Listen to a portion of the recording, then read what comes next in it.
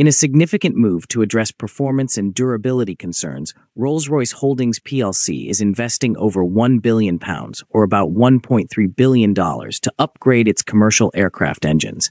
This information comes from a recent Bloomberg report, which highlights the company's efforts to improve its position in the competitive aviation engine market.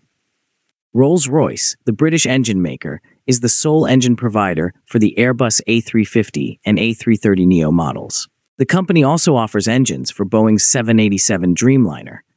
However, recent criticisms from key customers have put pressure on Rolls-Royce to enhance its engine performance, particularly in challenging environments. The focus of this massive investment is a three-stage upgrade program for the XWB engine, which powers the Airbus A350. Simon Burr, Rolls-Royce's Group Director of Engineering, Technology and Safety, outlined the company's plans to improve engine durability, especially for operations in hot and sandy climates like the Middle East. The first stage of upgrades, set to be implemented this year, involves adding more sand-resistant coatings to critical parts of the XWB-97 engine. This modification aims to reduce the frequency of engine servicing, a key concern for airlines operating in harsh conditions.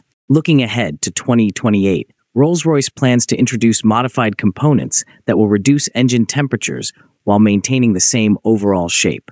This clever design allows for retrofitting older models, extending the benefits to existing customers. Perhaps most intriguingly, Rolls-Royce is incorporating advanced technologies from its next-generation UltraFan engine into the XWB turbine. This includes the use of new proprietary alloys, which the company claims will significantly improve time on wing, the duration an engine can operate between maintenance cycles.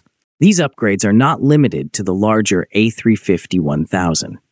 Rolls-Royce is also working on improvements for the XWB engine powering the smaller A350-900, aiming for a 1% increase in fuel efficiency. Additionally, the Trent 7000 model, used on the A330neo, will receive enhancements to boost reliability. The impetus for these changes stems partly from criticism by industry leaders. Tim Clark, president of Emirates, was quoted in Bloomberg describing the engine for the larger A350 as defective due to its higher-than-usual maintenance requirements.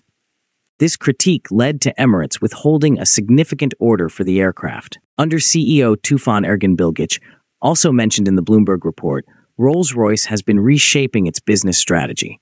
The company has been unwinding unprofitable engine contracts, a move that has occasionally strained its relationship with Airbus, but has been well received by investors. As Rolls-Royce unveils these plans at the Farnborough Air Show, the aviation industry will be watching closely.